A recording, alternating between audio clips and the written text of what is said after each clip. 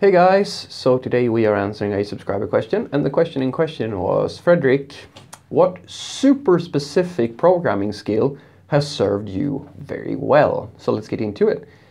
Well, if we're going to be super specific about it, I don't know what super specific means. I'm assuming it's not like declaring a variable or anything like that. So I'm just going to go a little bit broader than that, and let's see. I think that the best answer here is going to be regexes or regular expressions for sure, if we're talking about something that is super specific and just one aspect of programming. So yeah, that's going to be my answer. Regex or regular expressions. The reason is very simple. It's very often that you find that you need to figure out, you have some lump of data, a string of some sort, and you need to figure out something about it. You need to figure out if it is a phone number or if it's an email or if it's some other. It's actually kind of funny because those, although these are like the common examples on the internet for use cases for this, it's actually not that often that I need to do this sort of thing. But it's very often that you get into a scenario where you have some lump of information. Let's say that you're screen scraping for some reason. For those of you who don't know what screen scraping is just you sending a request to some web page on the internet, and then you scrape out the information from the HTML. You basically extract that information. And usually what happens is that you have you have a lump of data that is in a shape that you don't necessarily need. You need to extract information from that lump of data. Now, usually what's easiest to do here is that you either use a very advanced regular expression, or you try to use some basic logic based on the shape of the data to split out in things like you split, if you're in JavaScript land, on some symbols within the string. So you get a subset of the data, and then you can regex match on that, as an example.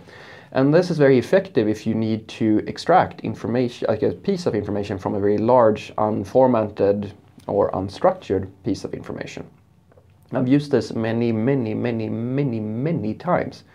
It's not on a daily basis, but it's something that happens at least on, let's say at least on a monthly or bi-weekly basis, where you have something like that, or you have a need like that. And many times you have situations where actually it's kind of funny, because one of the most common things that I've had to do in recent time is that and this is something that I feel very bad for a lot of poor people who have had to do this manually because they don't have programming skills. Let's see if you can relate to this. I was basically asked, or rather one of my product owners who showed me a data set that was, I think it was 800,000 lines in one single Excel document. Yep.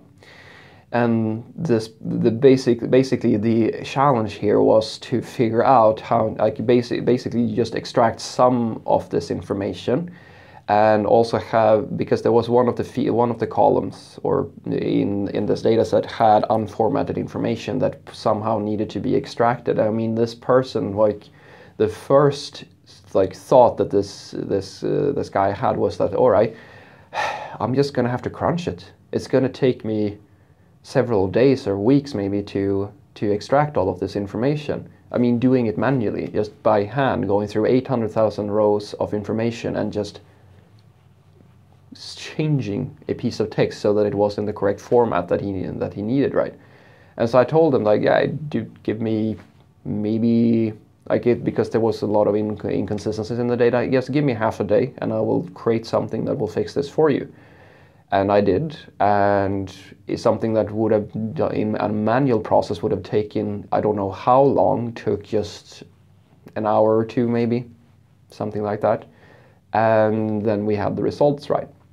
And I know for a fact that there are quite a lot of organizations out there where people working in an office where they need to do something like that. They need to extract information from a really large data set, and they just have to go through it by hand, and it's just a horrible nightmare. So having some basic programming skills is absolutely amazing.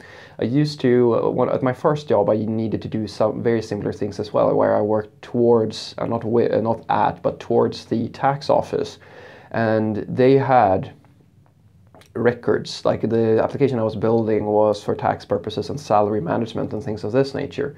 And in order for you to do that in an accurate manner, you actually needed to know what the tax rules had been historically as well, because people could basically import their tax records from their business, and the business, it could span many years back in the past, right?